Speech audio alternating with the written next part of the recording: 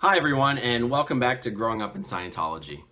So today, this is going to be a response video to Marty Rathbun and the video that he put up, I don't know, 4 or 5 days ago or whatever, about me, or more specifically about the episode of Scientology in the Aftermath that had part of the story about my involvement in Scientology and my twin brother. And it was season 6, episode 1. So Marty put up a video talking about this episode and trying to poke holes in the story, or what he's trying to do is really invalidate the entire narrative of Scientology and the Aftermath. And he's trying to paint this picture where Mike Rinder and Leah Remini are just reimagining all of these people's stories, and that this is scripted television and they're putting words in people's mouths, and basically he's trying to portray the entire series as just false, as full of lies.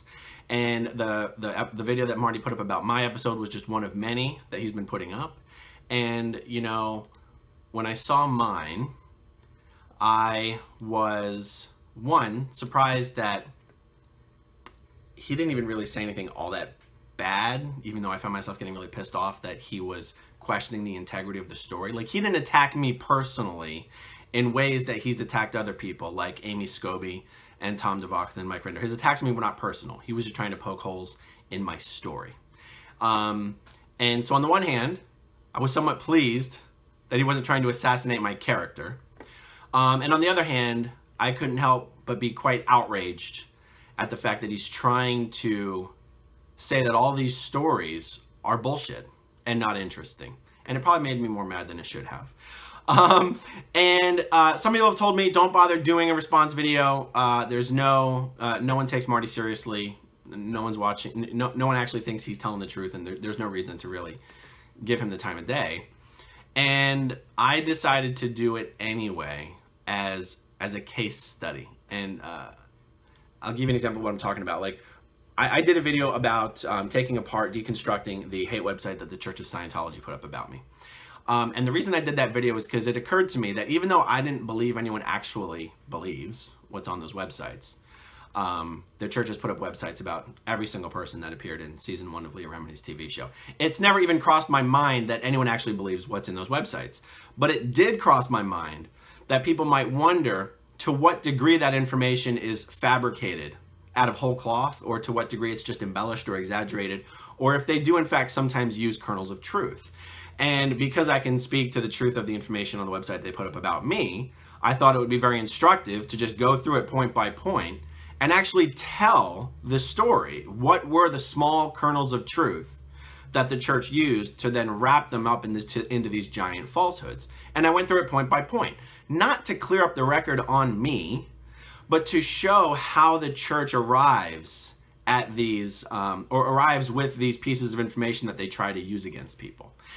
So one thing that I found very interesting while watching Marty's video, and really, particularly, I'm an authority on the video he did about me, and I just feel this is likely to be true for the videos he did to others. The believability of the information in Marty's videos is even less than the believability of the information on the Church's websites, the hate websites that the Church has put up on these people who've participated in the show. And the reason I say that is because at least the information in the websites the Church has put up, and I'm speaking about mine, at least they're giant falsehoods wrapped up with wrapped around kernels of truth. Marty's statements in his videos aren't even wrapped around kernels of truth. In some ways that makes them more disturbing. Like, you have to, like, does he believe what he's saying? I don't know. Is he reading a script from the Church of Scientology? I don't know. But even someone writing a script, if they were handing him a script, you'd think would construct their falsehoods around kernels of truth so that, you know, at least it could be somewhat defensible. I don't want this video to be too long-winded. I don't want it to be too long. I want it to be easily digestible. And so what I've done, even though Marty's video is 16 minutes long, there's really only about 4 or 5 minutes where he's even talking about me. I'm going to show small segments, and then I'm going to discuss them. One thing I want to comment on before I start showing video clips. Before Marty started putting up videos attacking the credibility of everyone who appeared in season 1 of Leah's show, he put out 21 short videos attacking the credibility of Lawrence Wright and the book he wrote about Scientology called Going Clear. Now, Marty went through this book and decided to take great issue with minor factual inaccuracies that crept into the final version of Larry's book. I cannot off the top of my head recall what these inaccuracies are, but I remember hearing when this book came out that there were some very unfortunate inaccuracies around some things you don't want to be inaccurate. It was either L. Ron Hubbard's birthday or the publication date of Dianetics, just as an example of something that is very unfortunate for that kind of a mistake to slide through, but at the same time has absolutely no bearing on the actual content of the book. Yet Marty's argument is that all of these little inaccuracies are just proof of the terrible research process that Larry Wright and his staff go through, and somehow it invalidates the entire book. Why am I mentioning this? Marty Rathbun apparently doesn't know how to say my name. Marty Rathbun, as he's going through this, doing this video about me, is constantly looking down at these notes that he's prepared. I mean, he stares at his notes for inordinate amounts of time. Apparently, he spent so much time going through my episode and all the others and making meticulous notes of contradictions and whatever, but somehow he couldn't get my name right. My name is Aaron Smith-Levin. Marty knows that. So I don't know if he's intentionally saying my name. He calls me Aaron Levin Smith through the entire frickin' video. Aaron Levin Smith. Levin Smith. Levin Smith. Anyway, what does that say? That he doesn't know my name? He can't get my name right? Well, I don't think it says that much, to be honest, but I'm just pointing out that Marty would like you to believe Larry Wright's whole book is BS because he got some dates wrong. And yet, somehow, what he says about me is accurate and he can't even get my name right. Anyway, just a little anecdote. All right, let's look at the first clip. This is only 30-some seconds long. Here we go. And so Aaron begins his segment off with a big lie. He says, I was in Scientology until 2 years ago. Outright lie. He's been out of Scientology since 2009. He's been in communication with myself and Mike Rinder since 2009. 8 years. Acting as a mole and a spy in a Scientology company because it was paying him very well and he didn't want to come a cropper with those people. So he pretended like he was a Scientologist so he could continue to profit and get intelligence, which made it important with his idol, Mike Rinder. Okay, so in this clip, Marty says, Aaron begins the entire segment off with a lie. Aaron says, I was in Scientology until 2 years ago. That's an outright lie. He's been out of Scientology since 2009. He's been in communication with me and Mike Rinder since 2009. He's been acting as a mole and a spy in a Scientology company because it was paying him really well, and he didn't want to come a cropper with those people. So he pretended like he was a Scientologist so he could continue to profit and gain intelligence, which would make him an important idol with his which would make him important with his idol, Mike Rinder. All right, I'm not going to spend too much time on all this. I'm just going to go through this as quickly as I can. Aaron starts off the segment with a lie by saying he was in Scientology until 2 years ago. Okay, I was officially declared a suppressive person by the Church of Scientology in March of 2014. That is what it means to be kicked out of Scientology. Now, this phrase, I was in Scientology until 2 years ago, is 100% accurate. You're in Scientology until you're no longer in Scientology. There's no contract you sign that makes you a Scientologist. There are contracts that you sign to work for the Church of Scientology, but there are many, many criteria one could go through to decide whether one is or is not a Scientologist. Some of the criteria that I just jotted down here because I thought it would be interesting. How do we define when someone is in Scientology? Here's some of the ways I define whether someone is in Scientology. The Church of Scientology has not officially declared you to no longer be a Scientologist. When the Church of Scientology calls you, you still answer the phone. When the Church of Scientology asks you to do something, you still agree to do it. Scientologists are still allowed to associate with you. You still have a lifetime membership in the Church of Scientology. All of your friends are still Scientologists. Your employer is a Scientologist. Your spouse is a Scientologist. Your children go to a private school run by Scientology, run by Scientologists. You have never publicly or privately departed Scientology. You have never publicly said anything critical of Scientology. All of those things I just said were true for me true in my scenario, up until March 2014. 2 years prior to the recording of the episode on Leah Remini show. So Marty explains that the reason he can say that's an outright lie is because I've been out of Scientology since 2009. 2009 is when the Tampa Bay Times wrote their Truth Rundown series of articles, exposing stuff about the upper echelons of Scientology that I had never been exposed to before. And I have said in any interview I've ever done that those articles in 2009 was the beginning of the end for me as far as my prison of belief I was in regarding Scientology. Marty then says, oh, Aaron has been in communication with me and Mike Rinder since 2009. So Marty would have you believe, which is this is the same talking point the Church of Scientology would have you believe. Anybody who speaks to someone that has been kicked out of the Church of Scientology is immediately no longer a Scientologist. Like, that's what the Church of Scientology says when it's trying to explain why they don't want someone, I won't even go down that road. But that's what the Church of Scientology says. So Marty would like to say that because I did get into communication with him in 2009, that I ceased to be a Scientologist in 2009. What cracks me up about this is that even Marty still considered himself to be a Scientologist in 2009. He did not throw off this label of being a Scientologist until years later, when he started to diverge in his viewpoint, in his point of view, from other people who left the church. And he no longer wanted to associate himself with this word Scientology because he felt like it was too toxic. So anyway, I'm just pointing out, in no sense can someone say I left Scientology in 2009. Like, it's a stupid thing to say. All right.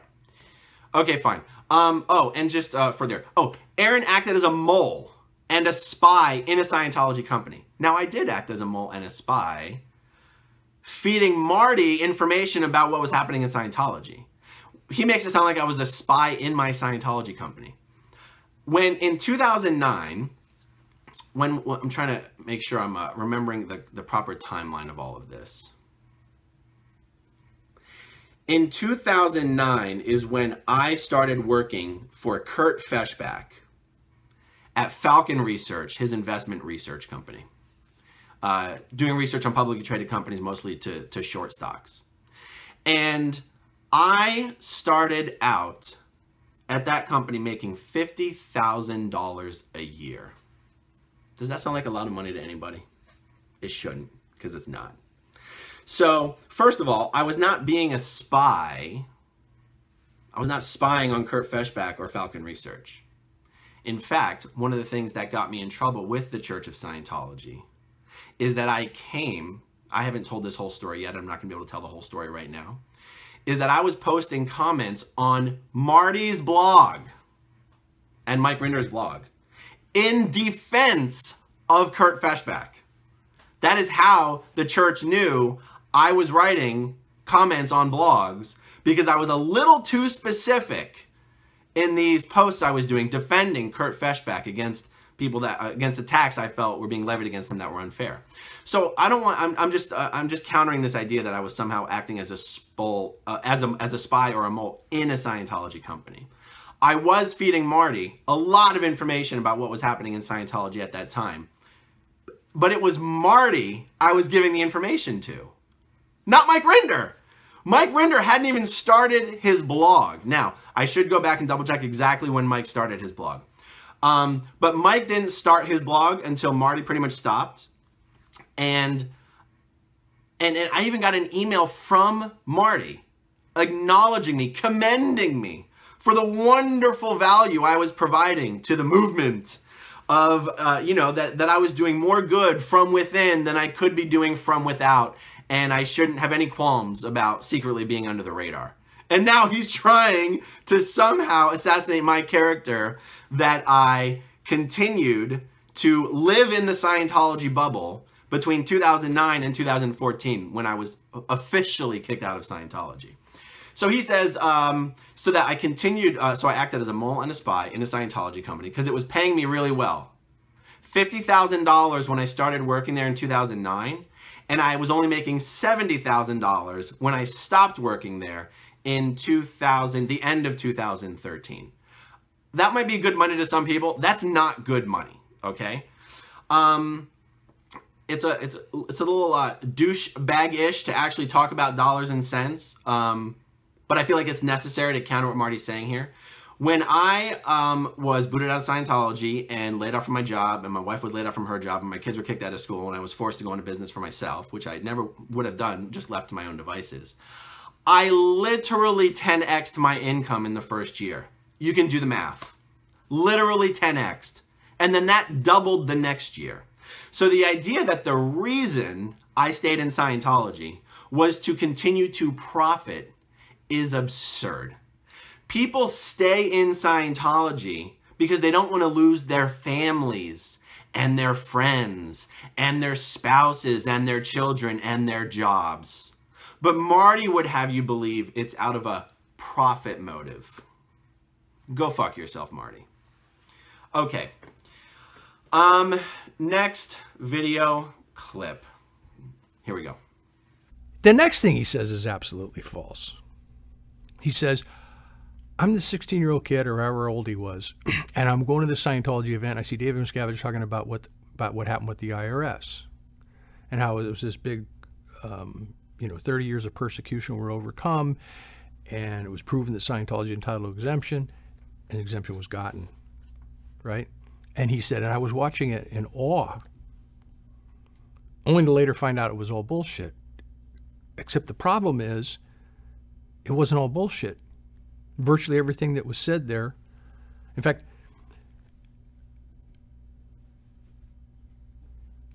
the entire thing was backed up by documents, okay? Virtually everything that was said there was true, okay? Like David Miscavige or not, like Scientology or not, what Aaron Levin Smith saw at that thing that he said were the false representations that then lured him in and made this whole thing fraudulent to him weren't false in the first place. They were true. So there's no story. If that's wrong, there's no story. And I'm telling you, it's wrong.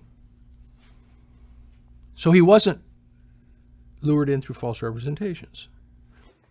All right. This one is truly one of the funniest things that I've seen come out of Marty's mouth. So he goes, okay, the next thing Aaron says that's absolutely false is that, he was a 16-year-old kid when he was watching this international Scientology event where they announced that the IRS had finally granted Scientology tax exemption. Marty, if you've watched my episode, and forget my episode, you know me. Marty knows me from Flag. I'm not going to define what Flag is right now. Marty knew my brother.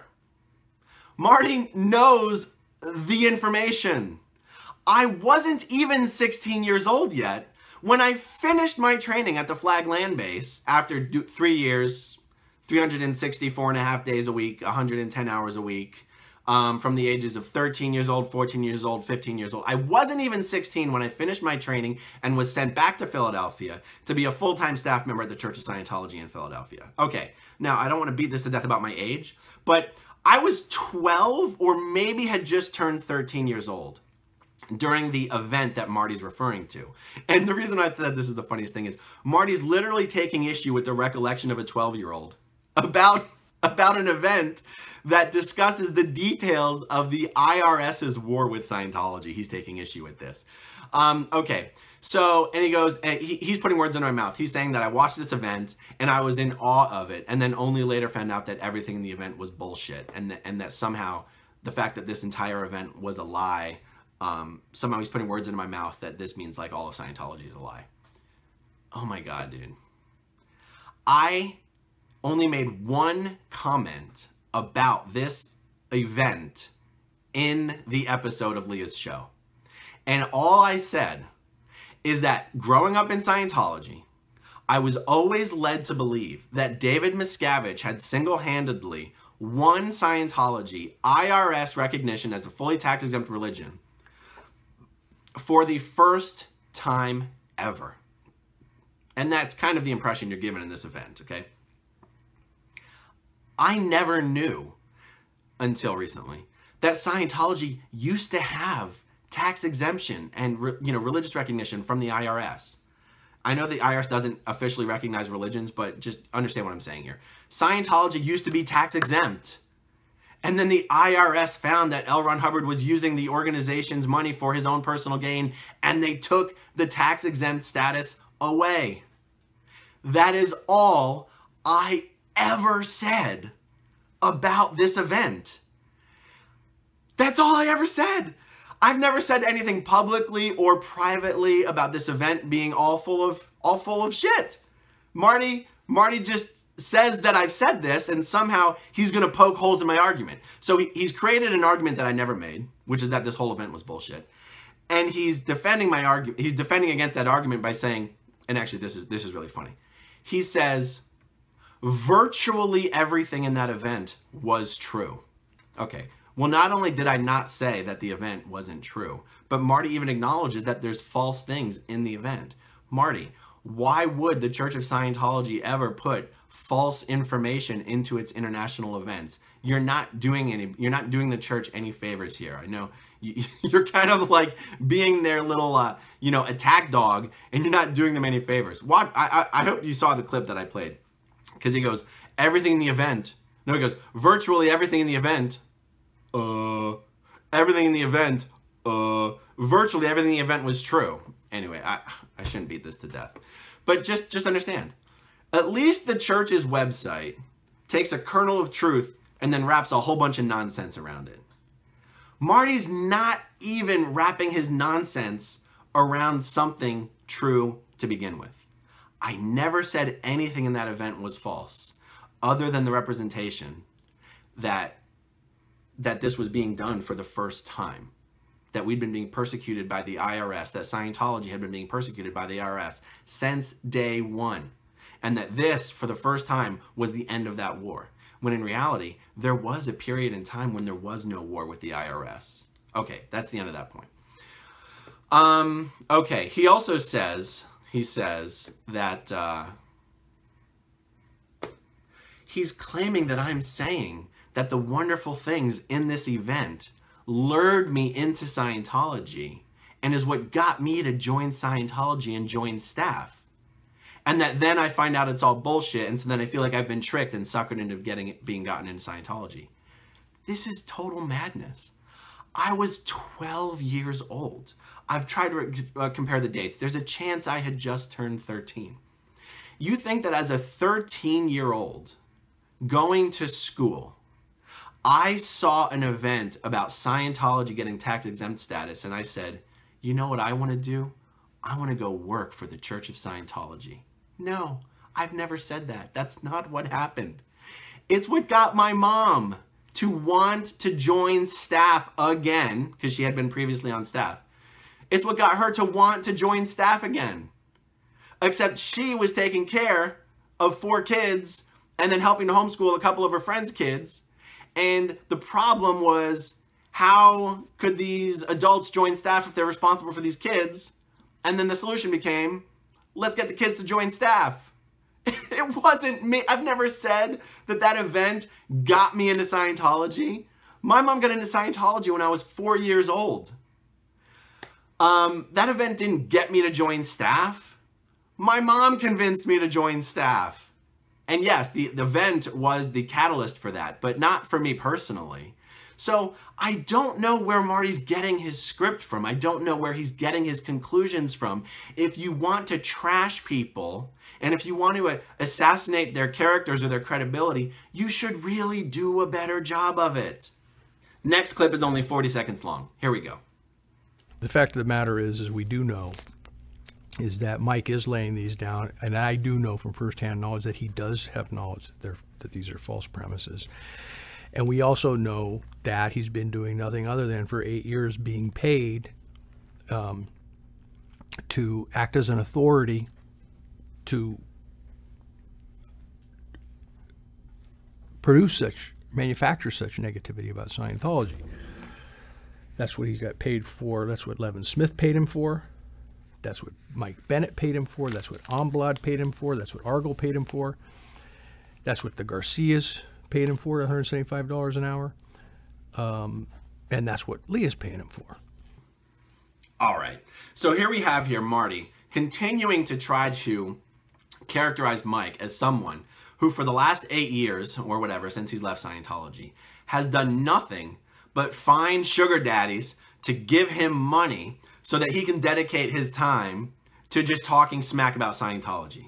This is so ridiculous. So point by point, this will only take a sec. So he says, that is what Levin Smith, I'll just say my name correctly for my own sake. That is what Smith-Levin paid him for. Mike Rinder spent 2 years working with me in my investment research business. Okay, I paid him a salary. He worked with me full time, 40 hours or more per week. I can guarantee you, I was not paying Mike Rinder to talk negatively about Scientology. I was paying him to work, and he did, full time, and did a great job for me, right up until the time that he had this project that I'm really glad he took the opportunity to participate in, which is Leah Remini's show. And Mike took a pay cut from what I was paying him to go work on Leah's show, okay? So I'm gonna call right now bullshit on Marty representing that Mike has full-time just been being paid to talk smack about Scientology. I paid Mike to work, and Mike did a great job. Okay, he mentions that's what Mike Bennett paid him for. Mike Bennett has never paid Mike Rinder $1. Marty doesn't even know what he's talking about. That's what Mike Bennett paid him for. That's what Omblad paid him for. Robert Omblad is a businessman entrepreneur who hired Mike to help him bring some of his works to market. This story has been told. I won't rehash it here. But how do we know Mike Rinder was actually doing real work for Robert Omblad and Robert wasn't just paying him to talk smack about Scientology? Because there's a story out there, I'll try to link to it if I can find it, of Robert and Mike and some investors who were looking to buy Robert's invention or buy his business. I don't know the details of that part of it. And they're having a meeting in a hotel business center, like a conference room type thing. And the Church of Scientology's goons at Freedom Magazine bust in the door to the meeting with their fake reporter and their bullshit fake news cameras and their microphones and their lights. And they bust open the door and they interrupt this meeting to interview all these people and pepper them with these, TMZ type questions about, basically, questions like, do you still beat your wife kind of questions. Like, how do you feel knowing that, you're you're employing a religious bigot? They interrupted a business meeting and destroyed the deal. So why is that relevant? Because that meeting never would have been even happening if Mike wasn't actually working for Robert. It's just a small example, but it's an example of how it just proves that what Marty's saying is bullshit.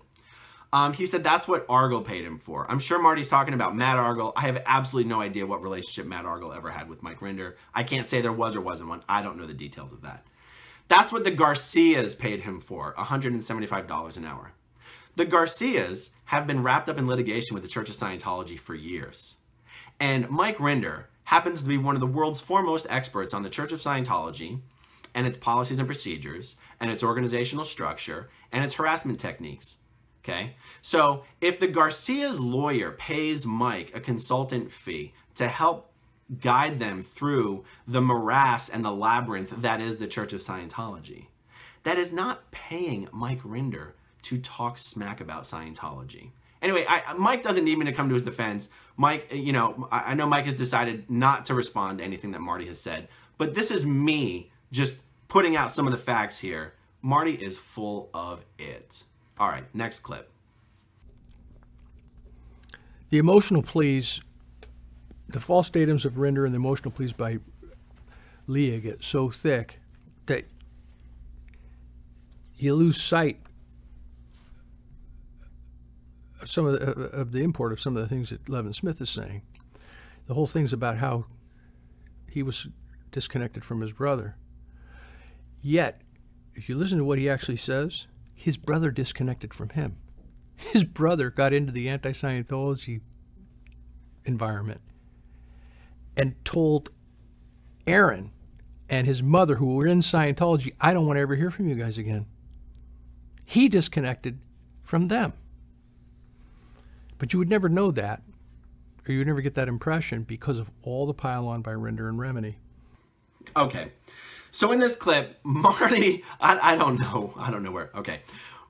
Marty's trying to act like it's some sort of a revelation that before me and my mother were required to disconnect from my brother, he had sent us an email disconnecting from us. He's acting like this is news. Do you know how Marty knows this? Because I said it in the goddamn show.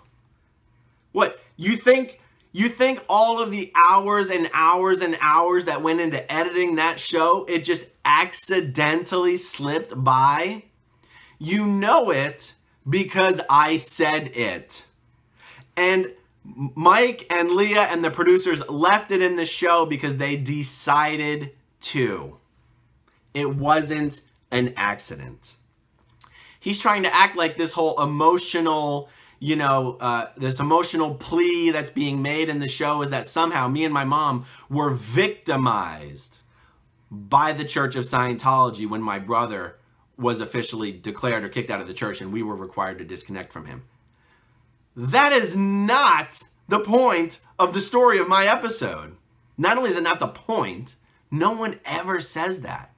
I say in the show that I wrote one of the reports on my brother and turned it into the church that got him kicked out of the church, knowing it was going to get him kicked out of the church. It's part of the story. Marty acts like it's a revelation that because of all the piling on that Mike and Leah are doing, somehow this just gets completely missed. Who the fuck missed it, Marty? Nobody missed it. It's in there.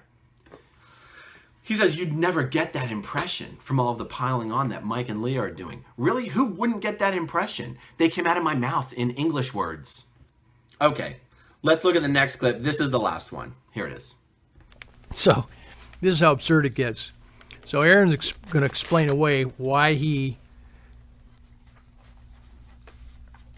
disconnected from his father, but didn't really disconnect. Because that, of course, that would make him seem somehow less than virtuous. So he says, I sent the letter, but I never intended to disconnect. Wait a second, Aaron. That is impossible according to the narrative that Remini and Rinder have been busy piling on since before episode 1 in her cheesy book, in the 2020, or the ABC show, and the 7 episodes that preceded you.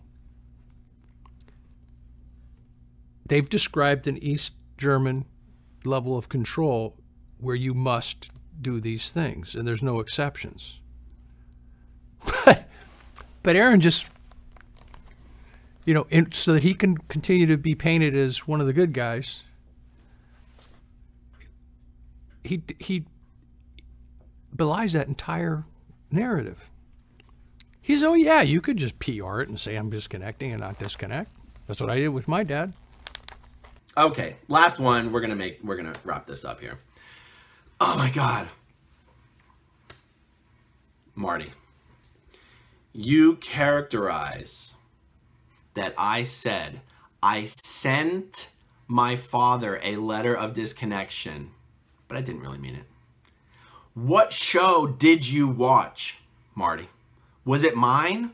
Or did the church just give you a bullet point list of things it wanted you to say and you didn't even watch the goddamn show?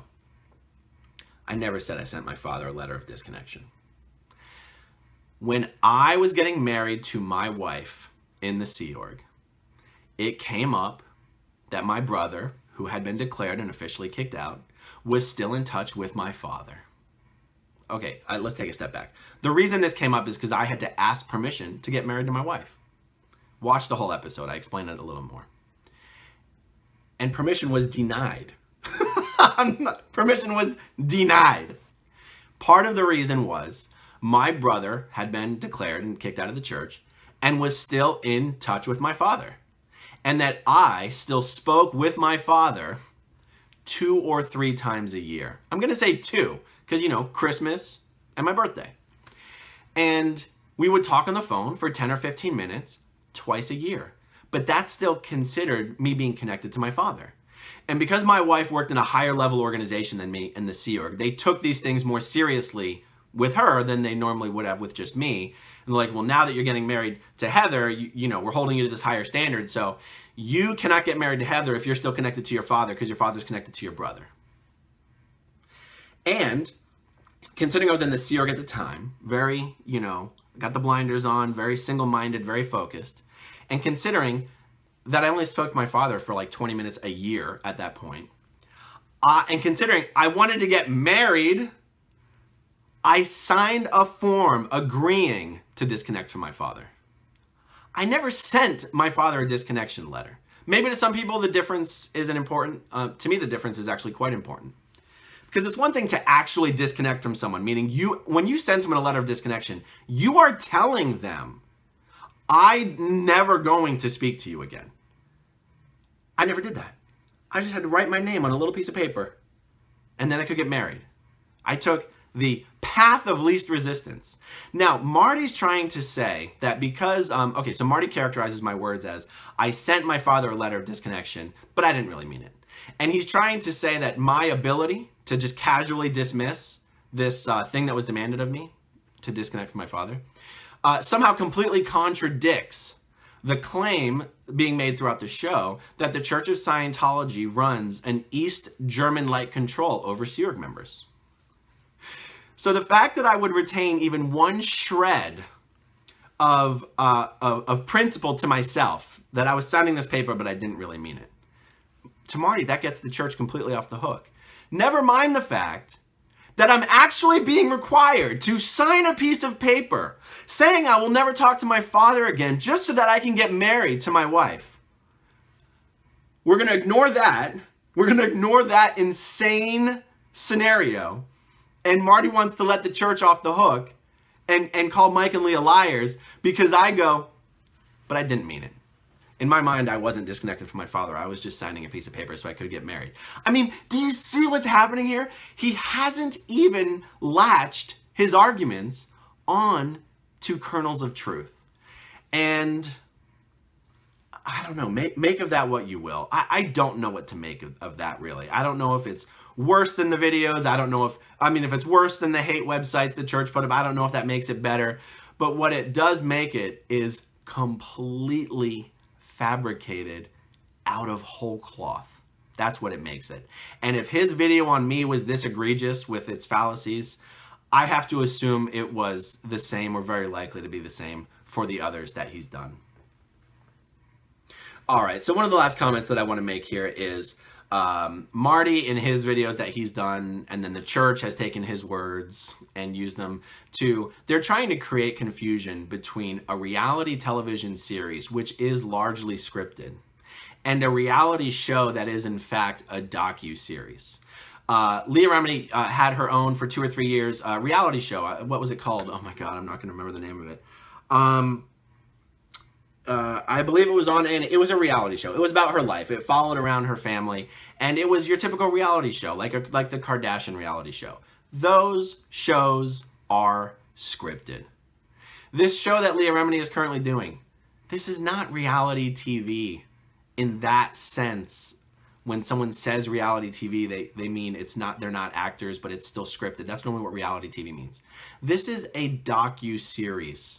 There is nothing scripted about this. There is nothing rehearsed about these shows. There are not talking points. These are people telling their stories.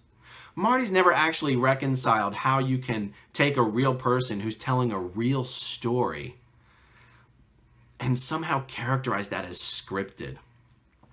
But because Leah Remini has said that there was a scene in her reality show that's not on the air anymore. I'm sorry, I can't remember the name of it right now. There was a scene of a family therapy session, and she has allegedly told Marty that that therapy session scene was scripted. He's trying to use that statement to say that Scientology and the aftermath is a scripted show. This is crazy.